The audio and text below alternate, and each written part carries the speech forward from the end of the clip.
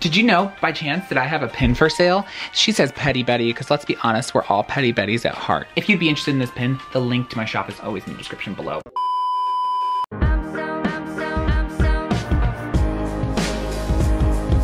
Hey everybody, and welcome back to another video on my channel. It's Kevin here, and I apologize for just screaming the word hey at you. If you watched my last video, it's my Preptober video, which I do with my sister, Laura 2.0, you will know that NaNoWriMo is coming up. If you do not know what NaNoWriMo is, I'm surprised you clicked on this video. But really, NaNoWriMo is National Novel Writing Month. It is writing 50,000 words in a month, the month of November, and it's gonna be insane.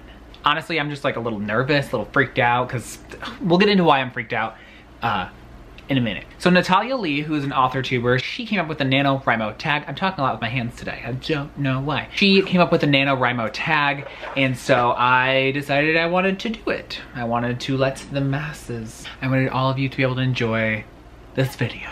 Natalia's first question I'm gonna have to read off my phone because I'm bad at remembering things. I literally just read the sentence and I can't remember what I read.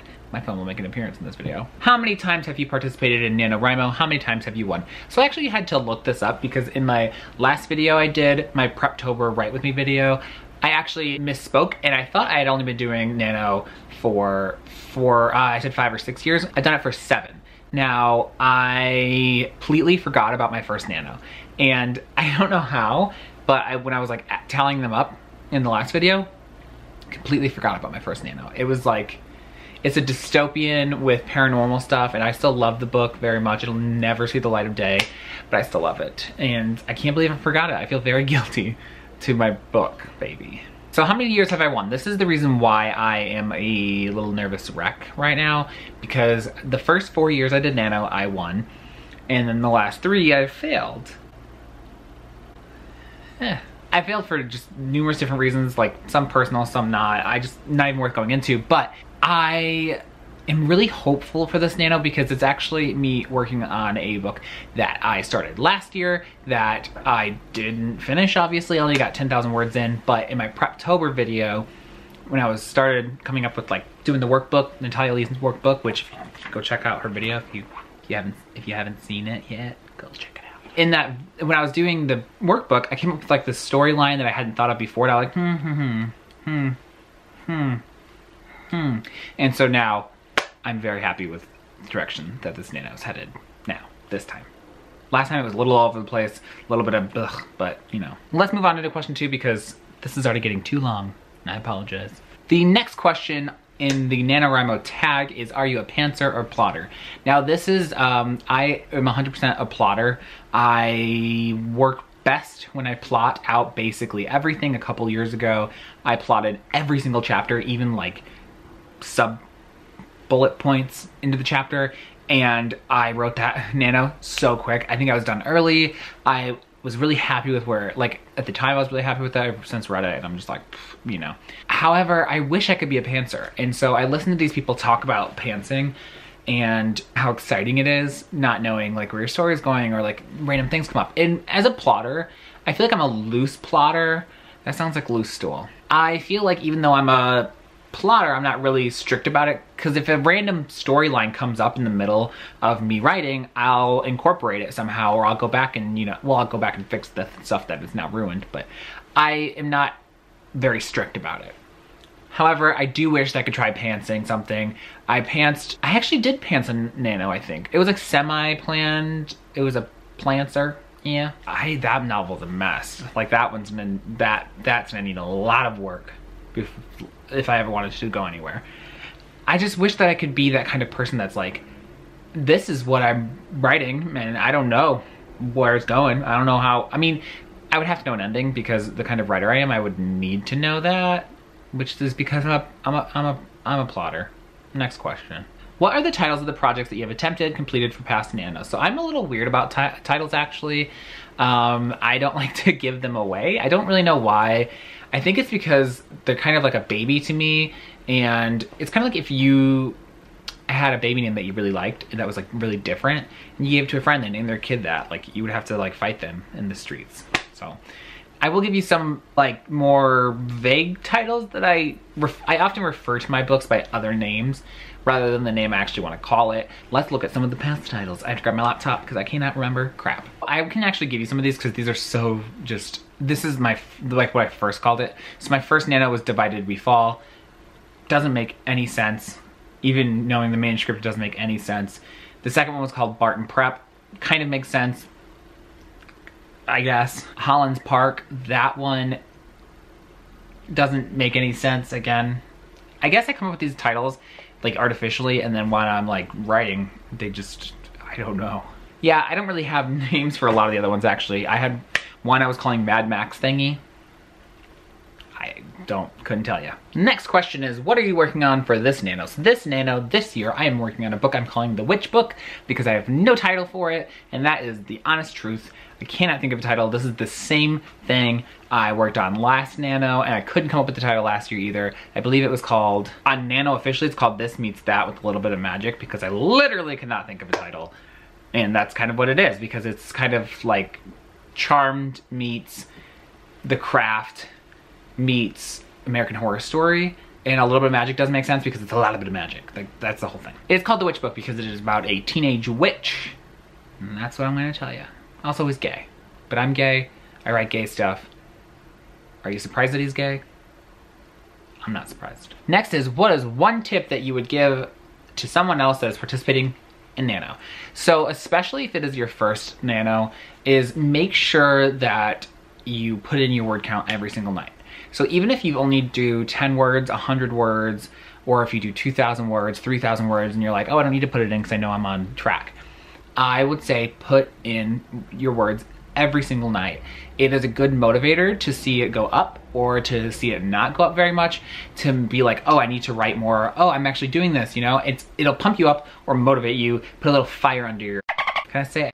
I really do believe that seeing the progress will really help. So if you are like me, a visual person, and a more, I'm not really, like when it comes to like writing, I actually prefer handwritten things. I don't write handwritten, but I like seeing, like I used to plot on sticky notes and put them on the walls and stuff like that. I actually still plot in a notebook. I love visual things, like especially on paper. If you're a pen and paper kind of person, I would also suggest that you just print up something that you can write on, and yeah, does that make sense? Track your writing. That's what I'll say. That's my tip. Also, write every day. Even if it's just 100 words, like I said, 50 words, 3,000 words, write every single day. Of course, everyone's gonna have a day probably where they can't for one reason or another, like you have diarrhea or you're with your family on Thanksgiving, stuff like that, or whatever holiday you celebrate. I do not celebrate Thanksgiving, but also don't be super hard on yourself. I have a couple tips, I guess. Don't be super hard on yourself if you do have to skip a day, but try really hard to at least get in 10 words a day. Try really hard. I believe in you. Number 6 is, what was the inspiration for this novel? Do you remember when the inspiration hit you?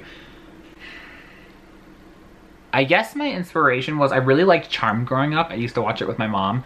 And then American Horror Story Coven came out, and I really liked that. And then I really liked the movie Craft growing up also. I don't know. I really always had a thing for witches, and I'm like, what if it was a gay witch? What if he was a teenage gay witch? And I was like, I should write this because I wanted to. I honestly don't know when the inspiration hit me because I've had this idea for a couple of years, so I don't. And I'm sorry. Some of my inspiration does hit me in like ways that I remember, like coming from, like I dreamed about one of them once, stuff like that. Like, but this one, sorry. Number 7? Am I saying these wrong? Number 7. Reads the first sentence from your Nano novel last year. And this Nano novel last year is actually my Nano that I'm gonna be working on this year, but I'll redo the first line anyway. So the first line is, I actually really like this first line. I don't know if I'm gonna keep it, but the first line was, after 14 years, I finally found my mom. Intrigue, mystery, maybe, wink. So because this is the same one as last year, I'll just go ahead and read you my first line from 2016 since it's a different project. And the first line of that one was, Alameda knew this was her one chance, and if she didn't get away, they would kill her. Murder, intrigue, perhaps. Again, a wink. Something I learned in my creative writing classes in college was to always have a very strong first line, and so I spend a lot of time coming up with them, even for my Nanos, even though you're not supposed to. Like, thinking about it, overthinking, just write, blah, blah, blah, you know, I tend to really put a lot of thought into the first line. Just something, and I don't know if they're good, but in my mind at the time they were good. So it's something I've learned in my college creative writing classes, was to really get a good first line going. Number 8, what do you plan to do with your manuscript after Nano? After Nano, I plan to never look at it, no, I'm kidding. After Nano, I will probably take like at least a month off from it because I do have other projects I'm working on, stuff with my agent, things like that. After that, I'll probably reread it, have a nice drink, and then get back to editing it. So what I usually do is I reread through it and I like note down all the things I need to fix, and then I go back through and fix everything. And then I'll probably reread it again and then go back through and fix some stuff. And then after that, I will send it to critique partners, my sister being one of them. I have a couple of other critique partners, beta readers, things like that. So I'll send it to them, they'll send it back to me. I'll fix what they had to say, reread through it again, edit it one more time, and then I send it to my agent, who usually has edits for me. So another tip for you is, if you want to be a writer, get used to reading your own work, because you will read it so many times like you'll lose count. I lost count. I've read one of my first manuscript that got me my agent. I read that one dozens of times, like dozens, and dozens of times. So just get used to reading your work. Make sure you really love that story, because you're gonna read it at least 6 times. At the very minimum 6 times. Yeah. So that's what I'm gonna do with it. Eventually I end up in the hands of my agent and hopefully an editor, maybe one day you. And number 9, are you prepared for Nano? Are you nervous? Which is 2 questions, Natalia. That's 2 questions. Am I prepared for Nano? Kind of. I have started the workbook. I have some vague ideas of what I'm doing. I still have a few days left, like a week, until Nano actually starts to like get ready. But I would say I'm like 60 to 70% ready for Nano. Am I nervous? Yes, extremely nervous. Of course, because I have failed the last 3 years. If I fail this year, I'll have failed the same amount I've won, and I don't want that. I want it to be on the upwards of winning, not even. So am I nervous? Yes, extremely. And yes, extremely. And just as a little bonus for all you people watching this video, because this has not been seen outside of a few people, this is my aesthetic for this book. This is something I had printed up, and I have it in my Preptober notebook so I can look at it. And yeah, that's a cheeky little sneak peek for you. If you made it this far into the video, thank you for watching. Now it's time to tag people to do this video. I'm gonna tag my sister Laura 2.0, which I actually think that she's recording this video today too. It might be up at the same exact time as this video. If it is, oops. If it is, I will link it in the end card. If not, Laura, your turn. Also, besides Laura, I'm still trying to get more into AuthorTube, so a lot of people don't even know who I am. Congratulations, you're one of the first ones on the bandwagon. That's it for this video, everybody. Thank you for watching again. Down below in the description will always be my Twitter, Instagram, all that good stuff if you want to get in contact with me. I would love to hear from all of you. Comment below if you are doing Nano and if you have your Nano profile set up. Mine is also in the description below if you'd like to become a writing buddy. I could always use more writing buddies. I love you all. I'm not gonna say thanks again because I've said it 2 times already, but thanks for watching again. I'll see you all in the next video.